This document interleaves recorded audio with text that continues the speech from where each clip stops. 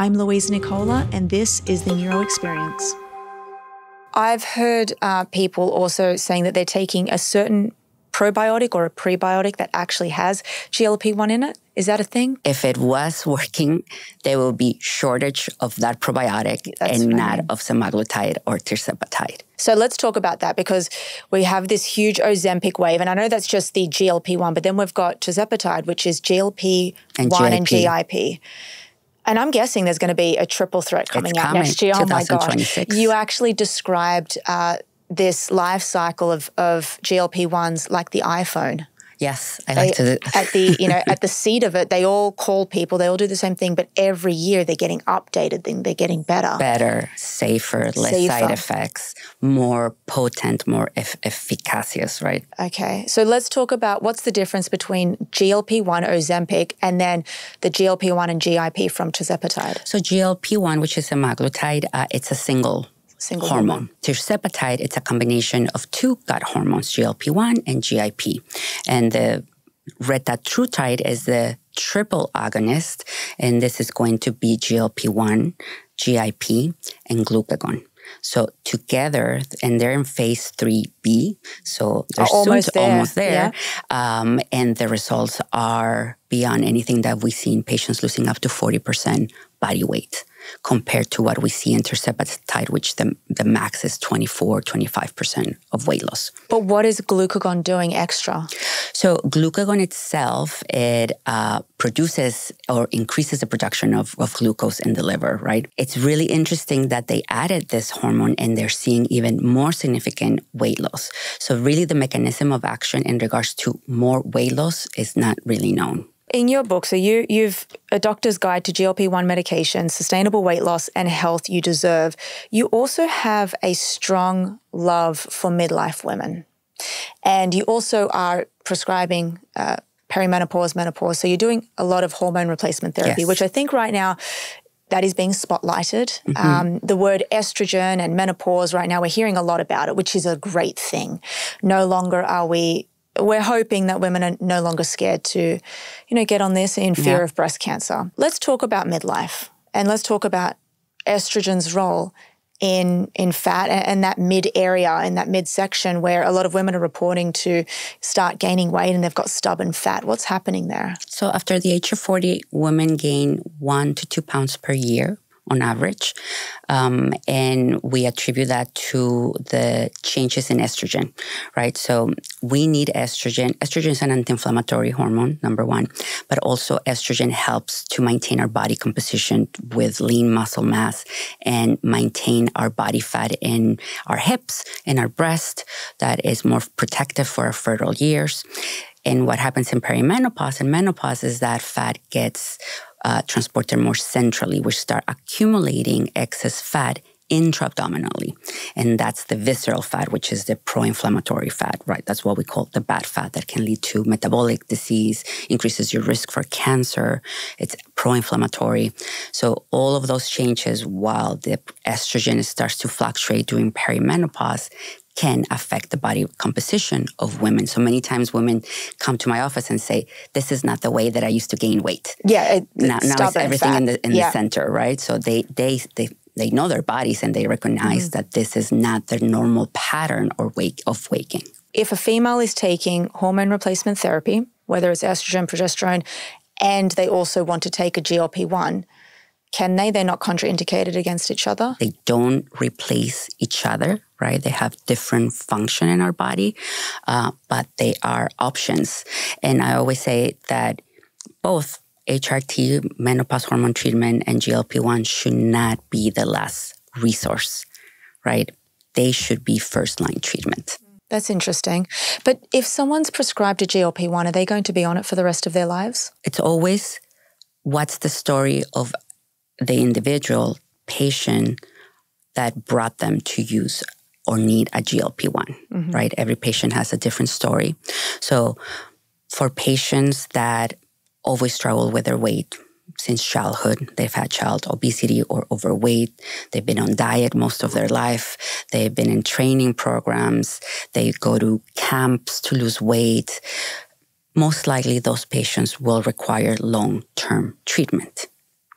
Let's say a woman that never struggled with weight, pregnancy, hits midlife, they have 30, 40 pounds that they cannot lose. They'll go on a GLP-1. Maybe there's a possibility that they will be able to maintain on their own once they lose the weight, if they never struggled with weight. But maybe the same woman has a very strong family history of obesity, and while she was working out in her 20s and her 30s, now with the kids, not with age, starts gaining weight, has obesity, most likely that she will require also long-term. But I always like to flip the coin. Using a GLP-1 long-term is not a failure, is not bad. It's actually, we have to see it in a positive way. And this is the beauty of these medications. And this is the difference of using a medical treatment and going into a crazy diet that is going to make you lose 30 pounds in 4 months, right? Is that we actually, for the first time, have a medication that will help you maintain the weight loss. Maintain is the right? key. It maintain the weight loss, because many things can take you there, but it's not maintainable, it's not sustainable.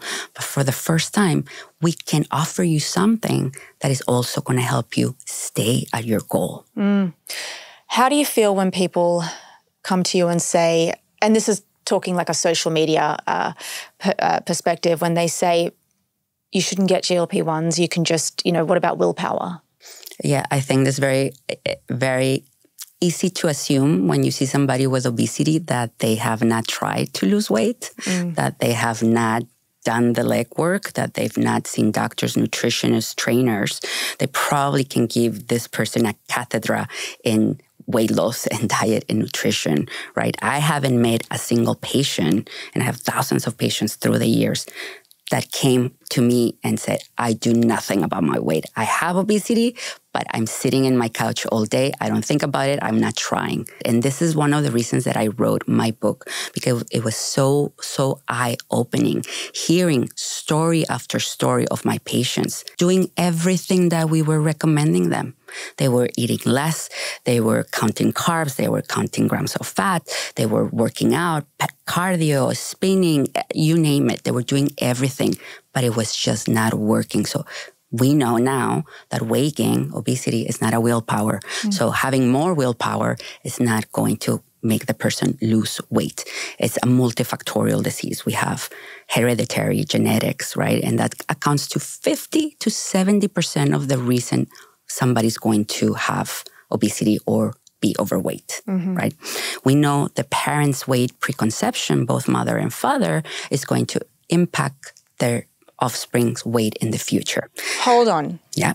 The weight you are when you are pregnant can directly affect your unborn child and how they're going to live their life. It's already increasing the risk for obesity even before conception if you start with obesity. And this is for both partners. So always my counseling for my fertile age patients that are thinking pregnancy, I always explain to them, look, this is the best for the future of your baby, the best for less complications during pregnancy, and even to improve your chances of fertility, right? Is starting conception at a healthy weight. Now, we have obesity that can be transgenerational, right? So, and I always do a very thorough family history on my patients. So I go 2-3 generations above the patient, and you always see a pattern of obesity. So I put to my patients on the table, I said, you have the possibility, your grandparents, your great-grandparents didn't know, your grandparents didn't know, your parents didn't know that their weight affected your future weight, but you know. So you can break that transgenerational hereditary of obesity. Oh my goodness, that is huge, because then they stop passing it on. Exactly. I mean, to me, it sounds like a miracle drug, right? But what type of scientist would I be if I didn't look at both sides of the coin? Now, when I put this out on social media, I get so many comments, and we're going to go through them, and maybe we can myth bust now. I've been told that taking a GLP-1 can increase your risk of getting certain types of thyroid cancer. Is this true? That is not true. Why is this a thing? So in the studies in the laboratory, it was found that some mice, there was a higher occurrence of medullary thyroid carcinoma, which is a very specific very aggressive and aggressive thyroid cancer, right? It was never reproduced in humans. It has not been reported in humans. Other types of cancer have not been reported in mice, less in humans, right? And somebody having history of thyroid cancer does not disqualify them to use a GLP-1. And I think that's a big misconception and a myth, except medullary thyroid carcinoma. That's pretty much our only absolute contraindication on a GLP-1 is if the patient or a first-degree relative has history of medullary thyroid carcinoma. But why would that be? What's the pathway there? So we don't know, but we don't want to increase the risk of the patient to develop it, right? Keeping in mind that study was done on mice and not replicated in humans. And again, we have 20-plus year data, clinical data of GLP-1 medications. Now we have, I don't know if it was done in humans, but maybe you can talk to me about that GLP-1s actually show a reduced risk of getting breast cancer, which I think is phenomenal. I'm going to read it here. A cutting-edge new study showed that tirzepatide, which is the GLP-1 and GIP, the dual drug, already held for impressive weight loss, slashes breast cancer tumors by 20%. And, you know, it's not a surprise. That's huge, 20%. And I'm going to tell you why. What's one of the highest risk for breast cancer? It's not family history. It's obesity. Colon cancer, prostate cancer, thyroid cancer, stomach cancer. The highest risk is obesity. So if you are decreasing obesity, you're going to decrease the risk of cancer. Remember, you're going to have some anti-inflammatory benefits from this drug, right? So what drives cancer? Inflammation, right? So if your immune system is concentrated in inflammation, you cannot have the proper response for viruses, for cancer cells. But if the inflammation is reduced, then your immune system can work and protect you. Actually, when we talk about inflammation, this is probably where we see all of the GLP-1s and Alzheimer's-related dementia, right? At the seat of all of this is the research that I have thrown myself into over the last 10 years. We do see, if you go deep and deep and deep, you see at the root of it really is inflammation as a cascade to all the other different risk factors. And what you're saying here is if we can downregulate inflammation, which is what we're all trying to do. We're all trying to do that, right? We can minimize the risk of getting breast cancer by 20%. Yes. So GLP-1s are neuroprotective. They are neuroprotective. They are neuroprotective. Also, it improves insulin sensitivity in the brain, which we know hyperinsulinemia and insulin resistant. It also drives cancer. You mentioned earlier, and I just want to go back to it and know if this is the same effect. You said you're seeing in a lot of your fertile females that you see that are not really in midlife, that you're getting better conception rates because of GLP-1s. Is that also because obesity and insulin resistance is causing maybe infertility? Infertility. Yeah. PCOS, polycystic ovarian syndrome, is the #1 cause of infertility in women, right? So by improving that with a GLP-1, you improve the chances of conception, right? So that you hear Ozempic babies is because many women that thought that conception was not an option for them, that they've tried, now they go on a GLP-1, they start losing weight, no inflammation, they start having a regular cycle, and boom. They're happier. And they end up pregnant. Exactly. They've probably got more muscle mass. They want to have to the gym. more intercourse, you know, they feel confident, mental health, and that's what happens. So, Dr. Salas-Whalen, I'm going to read something to you very dear to my heart that I posted on Instagram that went quite viral. GLP-1 meds slash dementia risk by 33%. And this was a study published in JAMA Neurology in 2025. They analyzed nearly 100,000 people aged 50 years and older with type 2 diabetes who were on GLP-1 medications and saw a 30% reduction in Alzheimer's disease. That really caught my attention. It really caught my attention and made me so happy. Yeah, I mean, again, if you know the physiology of a GLP-1, how they work, it leads to improvement, not just in dementia and Alzheimer's, chronic disease. I predict that in the next few generations, there will be less type 2 diabetes, if any, chronic diseases, less cancer, right? So this is going to be a snowball effect in health.